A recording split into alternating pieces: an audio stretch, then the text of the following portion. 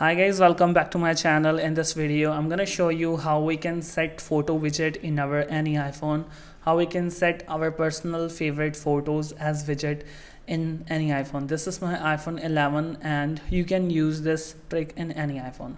So first of all guys, let's jump to the iPhone photos app here. Okay, so let's assume I would like to set this photo into the widget. So I just need to simply click on the share button and now just simply swipe up, and here is showing add to album button is here. Click on this one and now just create a new album and just title just set a title of you can type anything, just click on save and that's it. Now you have to just simply jump to the home screen and just simply long press on the empty screen, click on this plus button.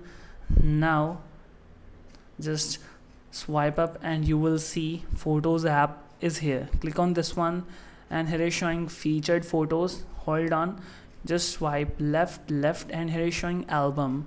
Click on add widget and now you guys can see here this widget is added. Now in order to set any personal photo which we have sent to an album, so just click on this widget here, click on favorites.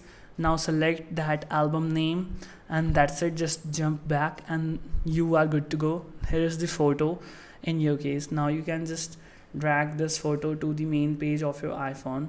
So that's it. Now you can just remove this stack here. So this was the simple fix. Hope you guys find this method helpful. Thanks for watching. Stay tuned. Thank you so much guys.